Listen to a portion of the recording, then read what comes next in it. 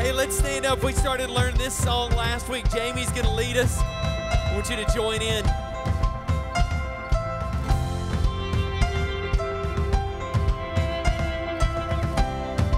Let's sing this together. From the rising of the sun. From the rising of the sun to the ending of the day. One name alone be praised. Every nation, tribe and tongue, all creation lifting up your name alone we raise. Praise the Lord, all the earth, all the earth. Bless His name, only one name, now and always. Jesus, you are good. Jesus, you have rescued us. You are good and you are just. One name alone be praised. From the heights and from the depths, in every heart and every breath, your name alone we raise. Here we go, sing it out. Praise the Lord. Praise the Lord, all the earth, all the earth. Bless His name, only one name, now and always. Praise the Lord, all the earth, all the earth. Bless His name, only one name, now and always.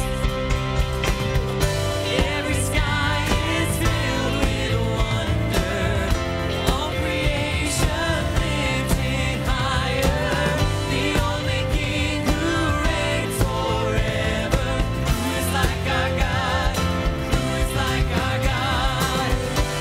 Every sky is filled with wonder, all creation lifting higher.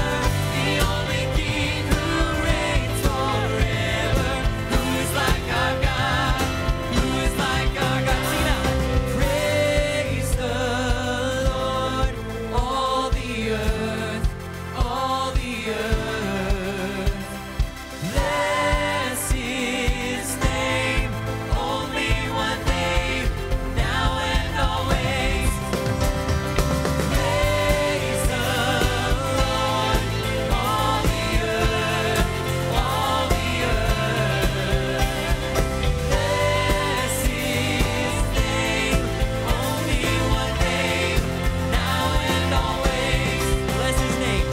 Bless His name, only one name, now and always. Amen. Lord, we bless your name. We bless your name from the beginning of the day to the end of the day. Only your name is worthy of praise. I pray that tonight you will help us to worship you in a way that you are worthy of. We want you to have our hearts, Lord Jesus. We want you to have our hearts tonight. God, help us as we study your word to have hearts that are open to you. And Lord, I pray you'll teach us and lead us tonight. Direct us. Help us to follow you, be obedient to you. Help us to worship you with all that we are. In Jesus' name, amen.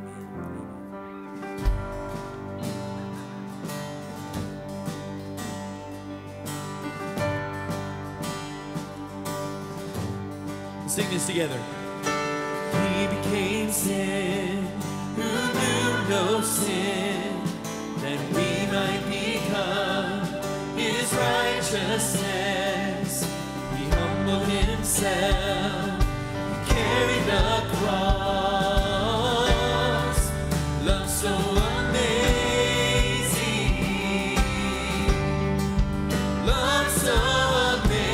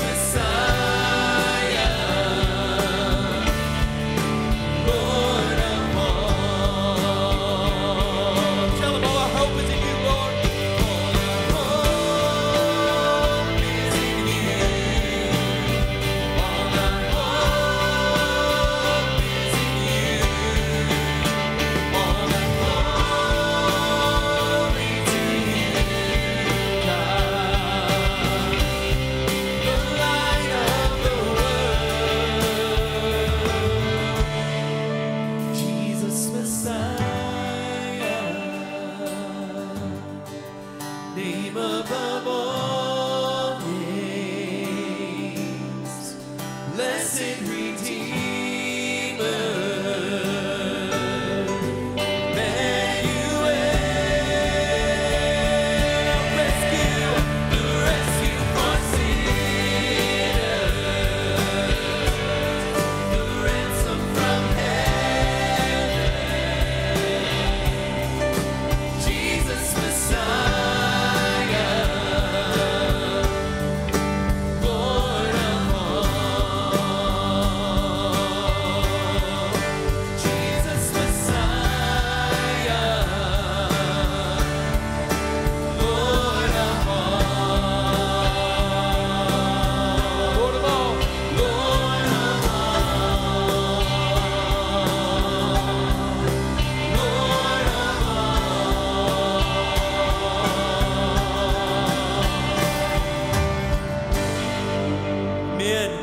Lord of all.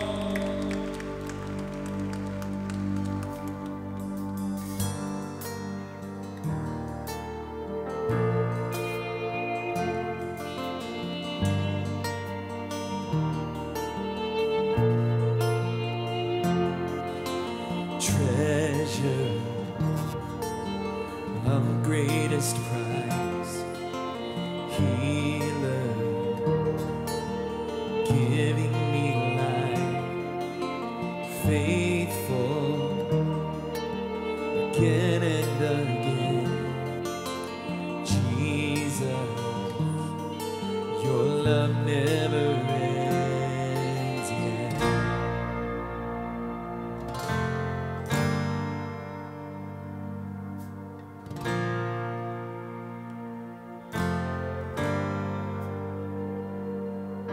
Sovereign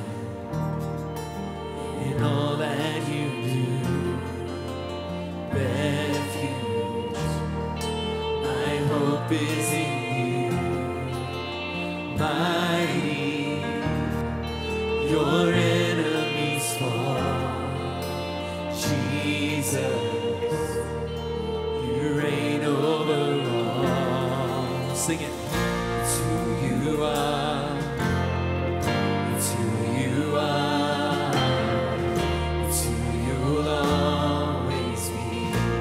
Good seeker, sing it. Seeker, finding a lost Savior, bearing my cross, worthy. You're the Lamb who was slain, Jesus. Great is your name.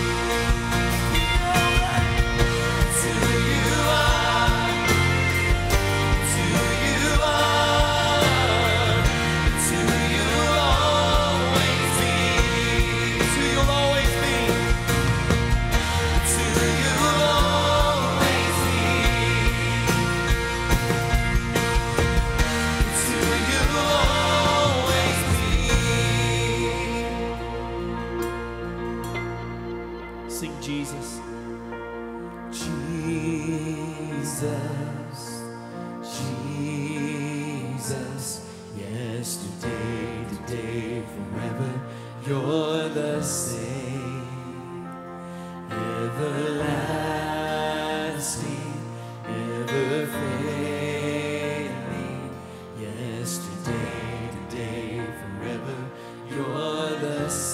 it to him again yesterday. Yesterday, today, forever, you're the same. This is why. It's who he is. It's who you are. It's who you are. It's who you'll always be. Sing that. We have peace in him. It's who you are. It's who you are. It's who you'll always be. It's who you'll always be, Lord. It's who you'll always be. Sing it one more time to the Lord. It's who you'll always be. It's who you'll always be.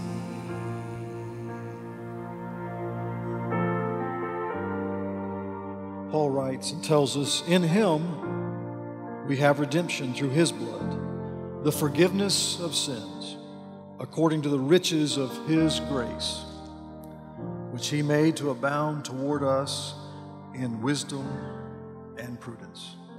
His riches that he's bestowed upon us. Let's pray. Lord, as we come to this time of offering, may we be mindful that it is because of grace that we give. Because of the abundance of your grace that you have poured out upon us, that we render unto you everything. We give our lives to you. We give our income to you.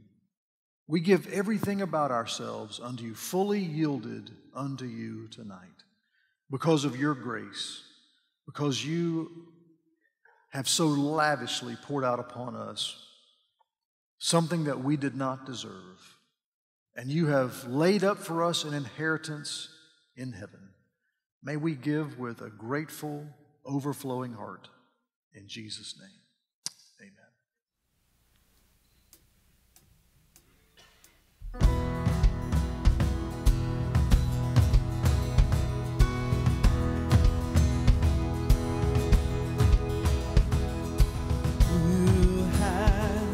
Stretched out the skies like a canvas. Who has scooped up the oceans with his hand? Who has measured the hills from the mountains? You have.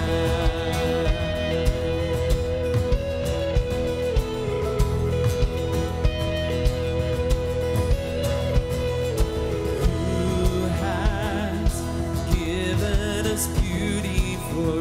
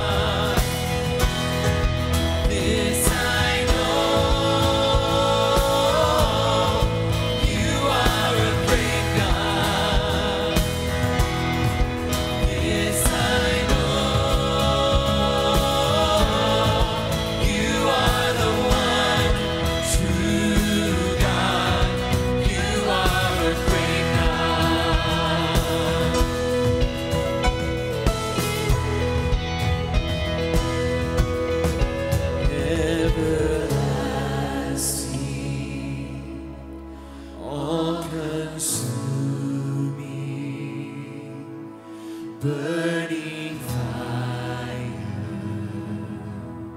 glorious one, risen Savior, King forever, love unending,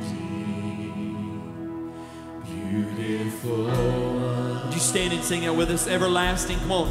Everlasting, all-consuming, burning fire, glorious one, risen Savior,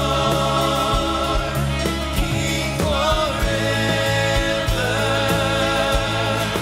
love unending, beautiful one. Come on, sing it. Everlasting, all-consuming, burning fire, glorious one, risen Savior, you are King forever, love unending, beautiful one. This I know, you are a great God. This I know, you are a great God. This I know, you are the one true God. You are a great God.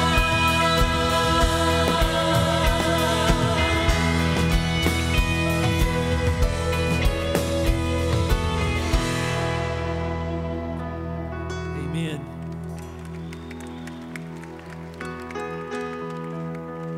Let's sing this. Everlasting. Everlasting, all consuming, burning fire, glorious one, risen Savior, King forever, love unending, beautiful one. Sing this I know. This I know, you are a great God. This I know, you are a great God. This I know, you are the one true God. You are a great God.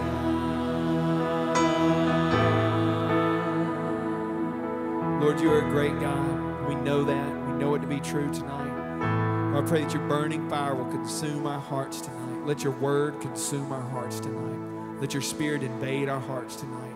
I pray that you would change us, Lord Jesus. Conform us to your image. We love you. We worship you.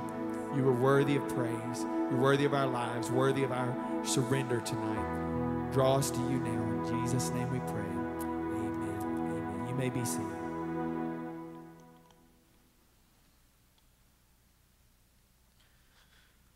If you've got your Bibles, we're going to go to the book of Titus. And I want to preach tonight on the subject of having an understanding of grace. Before we get into the Word, this week I was at a meeting with other metro churches like this and for executive pastors. And there was about, close to 45 of us in the room. And the subject of Sunday night worship came up. And somebody said, well, hey, how many of you guys, your churches still do Sunday night worship? And there were 5 of us that still did Sunday night worship. And the next question was, well, of the 5 of you, how many of you, your pastor preaches the same message that he preached on Sunday morning? They just have the same service. Well, that was 3 of the 5. And they looked at me and the other guy and said, so your pastor, unbelievably, they asked, he prepares 2 messages on Sunday. I emailed the pastor and told him that. And of course, his response was, I didn't know we weren't supposed to be doing 2 messages on Sunday. So we're kind of a unique church in this day and age of doing Sunday night worship. A lot of churches have gone away from that. A lot of churches that do it, they'll just have, this will be just another service they have, just like the ones in the morning service, just a third service. And so count yourself blessed to have a different service and to have a Sunday night service, because this is a real blessing for us to continue to do this and have this. Of course, this was not always the case. Churches for centuries didn't have church at night, and the reason was they didn't have electricity. They'd have one service on Sunday, and when electricity was invented, we said, well, hey, we can do this twice. We can do it at night, too. And so this is really kind of a recent phenomenon, and now we've kind of changed that, and churches are going away from it. And I think that's unfortunate in this day and age that we're no longer having Sunday night service. I'm glad you're here tonight, so be encouraged, and thank you for coming. Titus chapter 2 and verse 11, having an understanding of grace. For the grace of God that brings salvation has appeared to all men, all people, teaching us that denying ungodliness and worldly lust, we should live soberly, righteously, and godly in the present age, looking for the blessed hope and the glorious appearing of our great God and Savior, Jesus Christ, who gave himself for us that he might redeem us from every lawless deed and purify for himself his own special people, zealous for good works. I want to stop right there.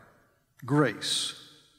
As we go back to verse 11 and we begin to look at that, we begin to break that verse down. We see the word appeared, that grace appeared. That word, we get our word epiphany from it. It is a epiphaneo, and it means a sudden appearance.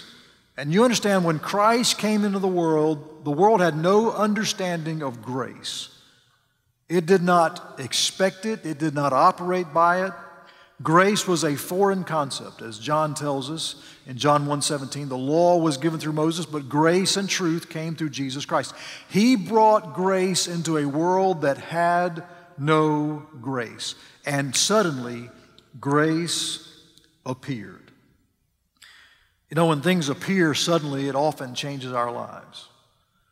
I think of the very placid, peaceful morning of December the 7th, 1941, when all of a sudden, what was unimaginable to the United States military, that bombers and fighters from the Empire of Japan would come roaring over the mountains and begin to attack Hickam Field and Ford Island and dropping torpedoes into the water there at Pearl Harbor. It changed our country. It changed the trajectory of our nation. Our nation would go from an agrarian society, a very traditional society, to one that becomes a manufacturing society, and one that would become the leader of the free world for decades because of the appearing of those aircraft with the rising sun on the side of them.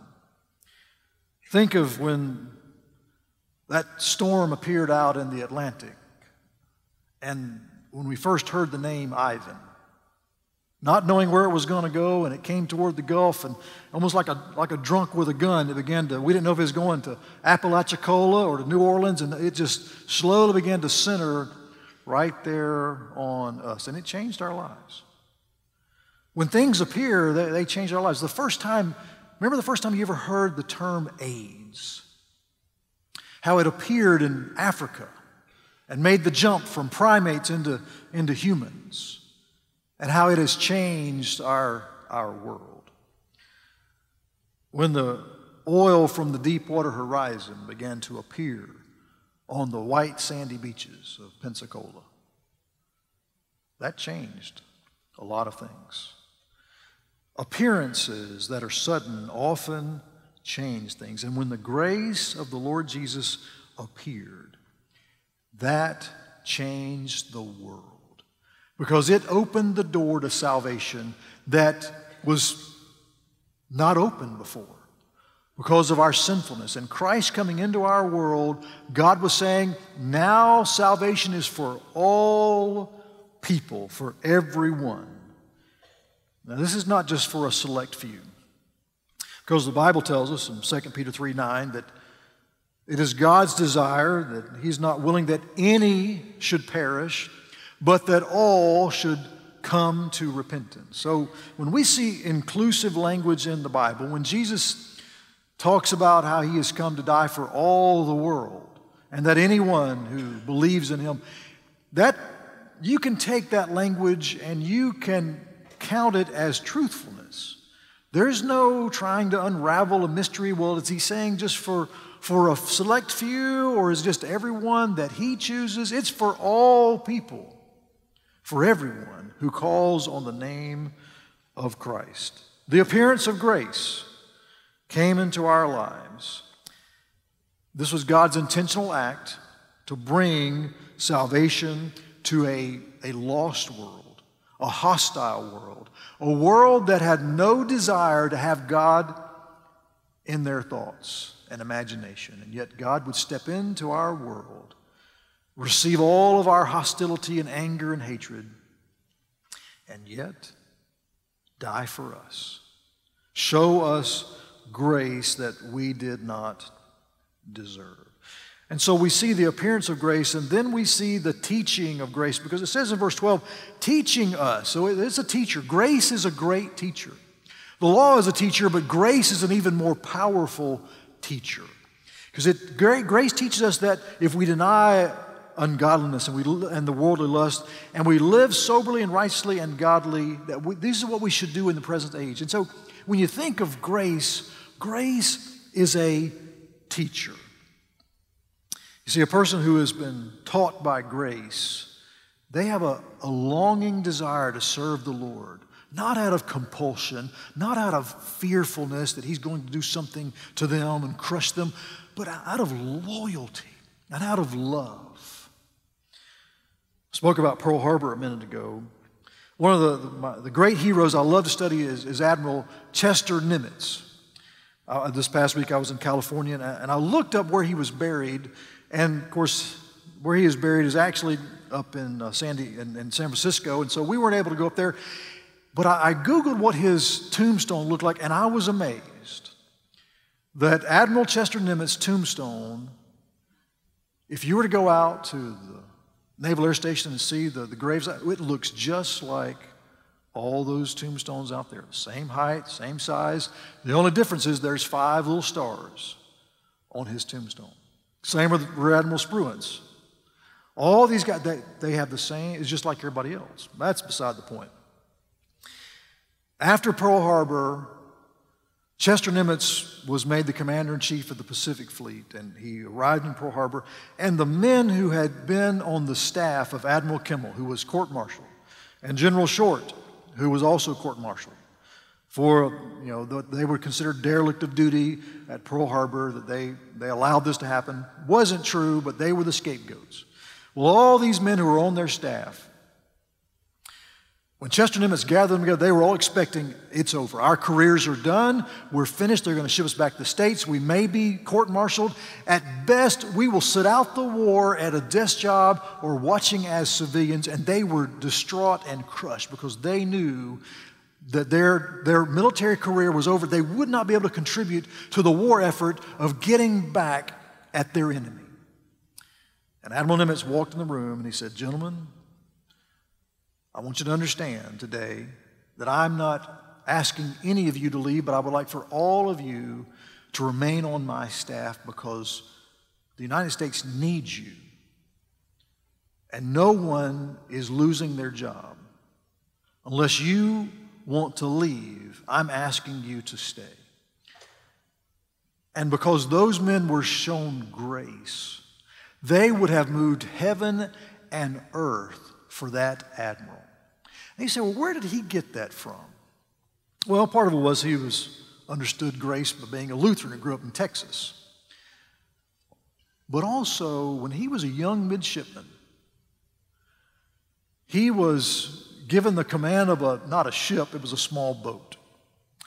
And Admiral Nimitz committed the unpardonable sin of being a naval officer. He grounded his ship. That is a career ender for any naval officer who's in command of a ship. You ground your ship, your career's over. But for some reason, the higher-ups decided, we're not going to kick him out of the academy. We're going to give him another chance. And they showed him grace. And what should have been a career ender for him ended up being what caused him to show grace to these very demoralized group of sailors. He had learned grace as a young man and was able to extend that later on. Grace is a powerful teacher. When you understand grace, it changes your life and transforms you, and it makes you want to serve the Lord Jesus. When you understand what it is He has done for you, you begin to want to serve Him with diligence and love and passion and honor. I believe that the reason a lot of our churches are in a mess today is because we haven't allowed ourselves to be taught by grace. We don't understand just what it is God has done for us and just what it is that He has brought us into the body of Christ. This is a little book I've been reading. It's not much to read. It's called I Am a Church Member. And it's really a fantastic little book. It's by Tom Rainer. And he talks about what it means just to be a church member. And some of his titles, and I just want to give these to you. And it's just a commitment. He asked the reader to make a commitment. And a person who's been taught by grace and they come into the body of Christ, they have no problem making these commitments. Number one, I will be a functioning church member, which means I'm going to be involved. I'm going to be serving. I'm going to be diligent about what the Lord's called me to do because I want to serve Him. Number two, I will be a unifying church member, not a gossip, not someone causing problems and division, not someone looking for a fight or trying to express their opinion and cause a ruckus. Number three, I will not let my church be about my preferences and desires. In other words, I don't get the right to just bloviate and pontificate about what I think ought to be done. It's not about me. It's about Christ. Number four, I will pray for my church leaders. Number five, I will lead my family to be healthy church members. It is a sad fact today that many people, many Christians are no longer leading their family to be healthy church members. Sadly, we are seeing an exodus of Christians at a very crucial time in their life. When their kids are getting up and becoming active, they say, hey, this is important. It's important for my kids to go do travel ball, for my kids to go do this, and this is the only time they're going to get this, and we've got to do these things as a family. And so what we're teaching them is that we can set aside our Christian life for a convenient time for us, and then come back once we've done all we want to do and pick it back up again. And that is a lie. Because you can't do that. Because if you teach your children that, hey, you can go and you can set aside your walk with Christ and your work and calling as a church member, a member of His body, They're going to walk away from church, and they may come back in 10, 15, 20, 30 years, but they will come back vastly different because they will have come back having spent all of their youthful energy and the best years of their life on themselves, only to give God the scraps and what's left over. We've got to change this because it is becoming an epidemic. That topic came up at that group this week in California that I met with about, we're just seeing families abandon not saying they're not church members, not saying that they're not Christians, but just saying, we've got important things to do. We've got to go do some things, and our kids need to do this, and they're going to be involved in that and do this over here. And occasionally we'll come to church, but church kind of gets in the way. And that's a dangerous, dangerous message to be teaching our young people. So I will lead my family to be healthy church members. And the last one, I will treasure church membership as a gift. Now, that's not like a country club membership. It's a membership in the body of Christ. To be included in the bride of Christ. What a privilege. What an awesome responsibility as well. And so we are taught by grace to live soberly, to be serious-minded with our faith, but also to live righteously, having a sense of right and wrong.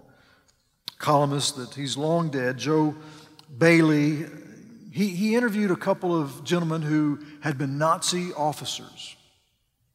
And they were Christians and had been Christians whenever they were Nazi officers. And they were both in line for promotion, and to be promoted they had to join the officers club, and they refused.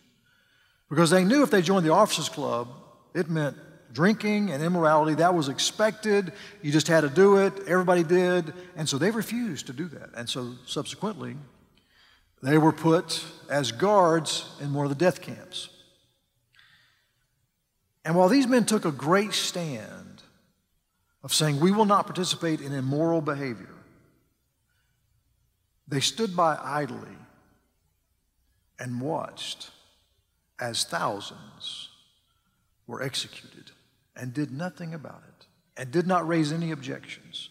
And this columnist wrote about how he was amazed that they were so passionate about their faith in one way, but when it came to mass murder, their patriotism seemed to supersede their Christianity. And so we're taught to live soberly, but also righteously. And righteousness is not something we get to pick and choose. Righteousness is an objective standard that God sets. And we must take a stand for righteousness. And then also, we must live godly in this present age. And that is living with a sense of relationship to God. I was talking to some folks in their church. They've started this practice in their committee meetings to where they will take an empty chair and set aside, and they call it the Jesus chair. And they tell the committee members, okay, before we start business, understand this chair symbolically represents that Christ is in this meeting. It has revolutionized how their meetings go. That the people have an understanding that Christ is actually in the meeting. This is not just about business and going through rows and columns on a spreadsheet or taking a vote on what I think. This is serious spiritual business because Christ, His presence is there. We need to live in the light and understanding that the Lord Jesus is with us. The Holy Spirit is in us. That this is not the only place we encounter Him, that we can walk out and live how we want to live, and we can go do our things that we want to do, and we'll come back to the presence of God the next Sunday. To live godly is to live with the understanding that God is always around us, that the Holy Spirit inhabits us, and He can be easily grieved by our actions and attitudes. So if we're going to understand grace, We must realize it has appeared to us, but it is a great teacher as well. And then verse 13 shows us the focus of grace. The focus of grace. Looking for the blessed hope, and that is the return of Christ. And the glorious, and there's the same word, appearing, epiphaneo, of the great God and Savior Jesus Christ, that we must live understanding that at any moment our Lord could come. You know, when you live believing that you could be called into account, it changes you. But if you think, the boss is never going to come back, mom and dad's not going to show up, when there's no accountability, we tend to, because we're sinful, we tend to live a different way. We must understand that there is an accountability in our lives, and that Christ could return at any moment, and He has called us to be faithful. He has called us to be longing for His appearance. Far too often we lose our focus. We almost live as if hoping that Christ won't come back until we've done certain things, or we've been satisfied in certain ways, or accomplished certain things, and then come back. And when I'm in my twilight years, okay, Lord, then come. But right now, just wait. I got some things I want to do. We've lost focus. Christians lose focus. Churches lose focus. This same guy, Tom Rainer, the Lifeway group did a study of churches they called inwardly focused churches, which is a euphemism for saying dead churches. And so they surveyed these dead churches as to what was the problem, why they were not growing, and they found mostly they were serving themselves and they were not going outside the walls of the church to serve others and take the gospel. And they found 10 characteristics in these churches. Number one, they found worship wars. Order of service was important. Certain instruments were required while others were prohibited. They found, number two, prolonged minutia meetings. When I tell people that Olive Baptist Church, that our business session is once a quarter and it usually lasts no more than 10 minutes, people are amazed. Well, part of that is because of the immense trust that has been built up through the years of having godly leadership in this church on a lay level and a staff level as well, that we can do that. But there's a lot of churches, they'll meet every month and they will take an hour or 2 hours to talk about, why are we spending that much on the toilet paper and just you name it. And it's just minutia and details. Their facility focus, the iconic status that they have is important. They're program-driven. Programs are maintained even if they're irrelevant. Inwardly focused budget. Evangelism and missions are nowhere even close to being at the top of their budget. An inordinate demand for pastoral care. I want to read his quote on this one. Unreasonable expectations for pastoral attention on even minor matters. Some members expect regular pastoral staff attention merely because they have membership status. Whew. Number 7, attitudes of entitlement, demanding and having a sense of deserving special treatment. Number 8, greater concern over change than over the gospel. Change. They moved my Sunday school class. They put a new podium in there. They're not wearing choir robes anymore. Not even concerned about the lost people. Not even concerned about missions and reaching the down and out and those who have needs and carrying the gospel to the hurting and the needy and the lost. And then number 9, anger and hostility. Members frequently vent hostility toward the church staff and other members. And then number 10, evangelistic apathy. Most members are more concerned with their own needs than sharing their faith, which meets the spiritual needs of the lost around them. You can say, well, thank goodness that's not Olive Baptist Church. But I want to tell you something. That can be any of us, and that could easily become our church if we lose our focus. It can.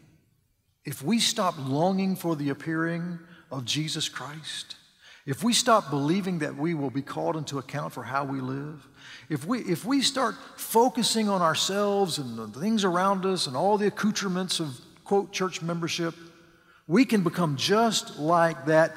It can happen to us, and we must guard against that in our own hearts. And when we see it happening in our church, we must go and pray and confront and rebuke and exhort and lift up and encourage, because this can happen to any church, because we get our focus off of the grace of Christ.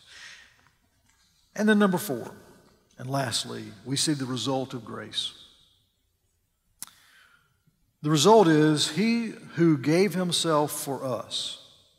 Listen to this. This is an unbelievable statement, that Christ would do this for people who are hostile and vicious toward Him and wanted nothing to do with Him whatsoever.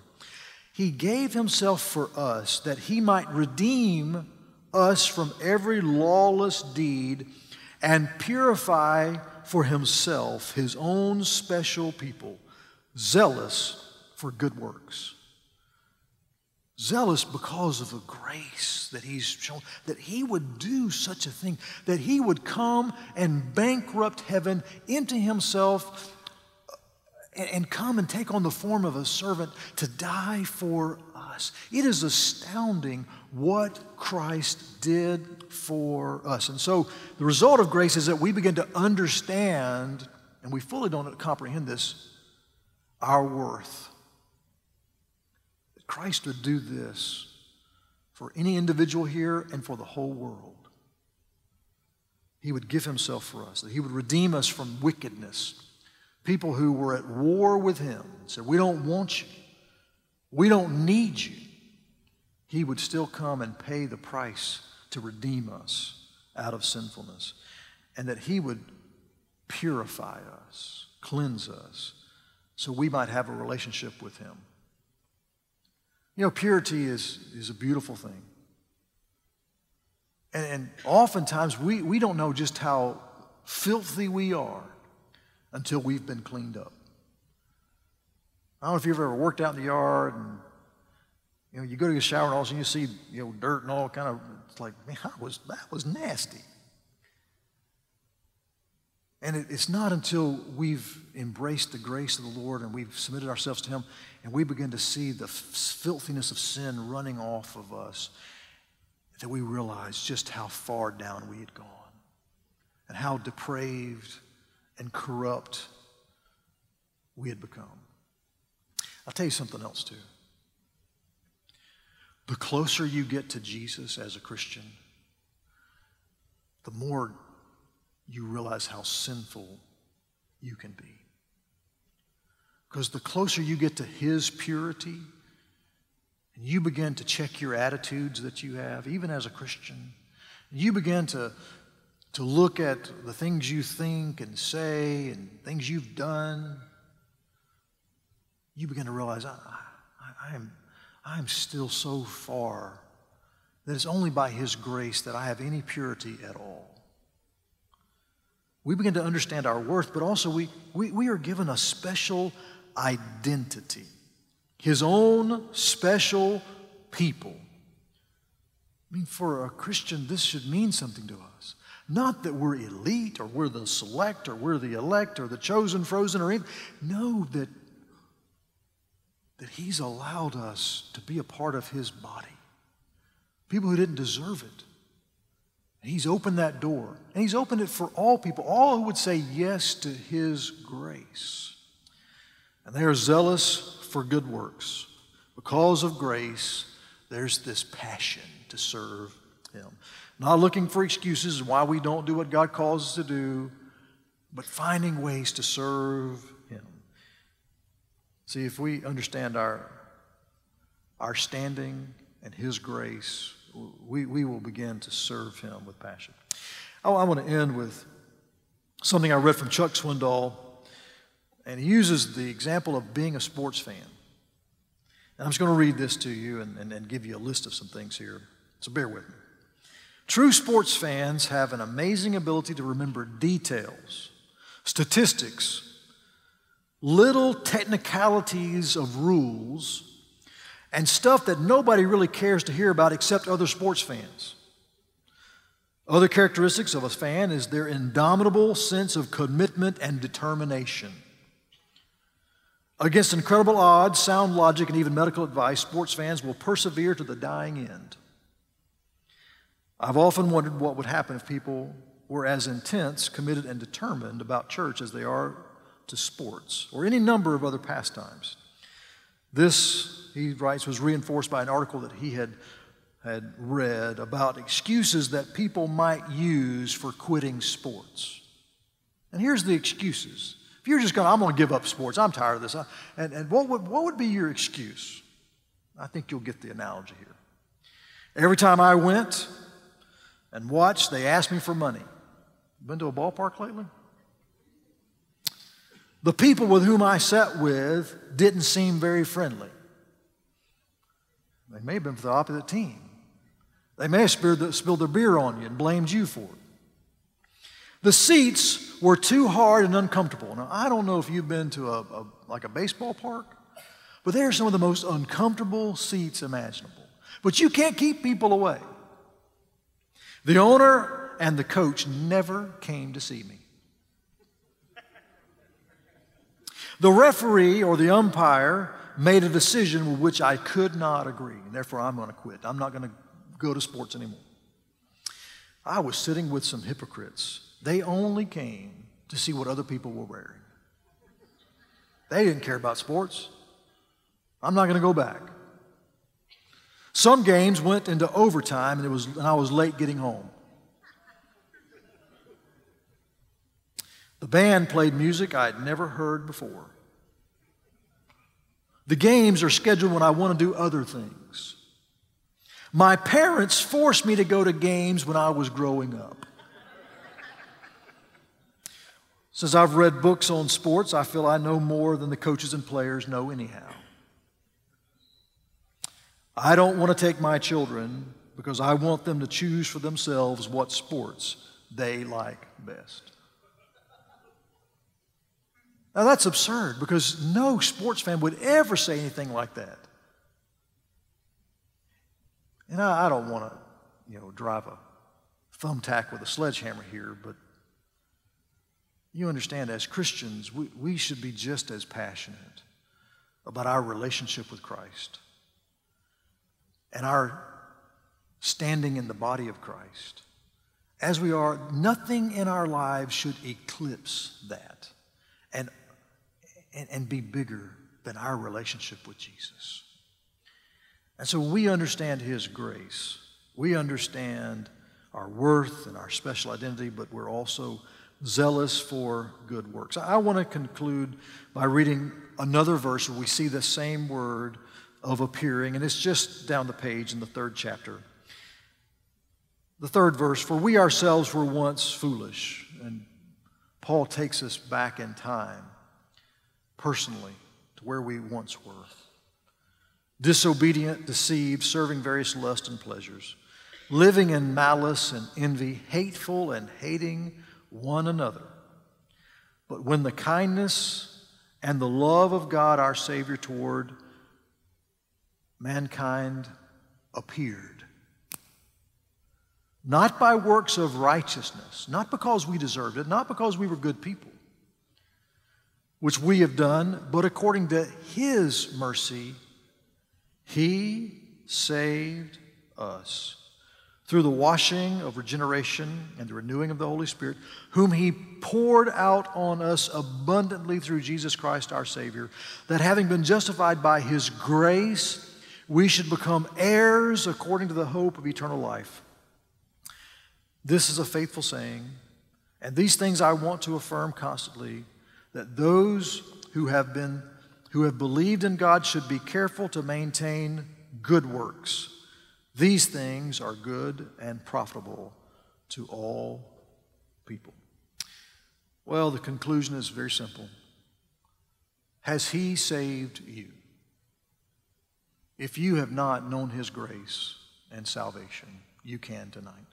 Very simple. You come forward, We're going to let you talk to a person. They'll sit down with you, answer your questions, walk you through the gospel, help you understand the gift of grace that the Lord Jesus offers to you. And the second thing is, for us believers, have we been careful to maintain good works? Have we been diligent to do what we've been called to? Have we responded to the grace that has been poured out upon us?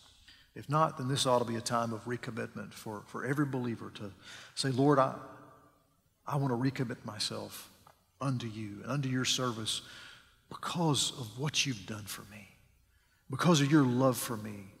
I don't want to ever take that for granted. I want to respond to your grace and your mercy, and I want to be loyal and be seen as a faithful servant, always looking for your appearing.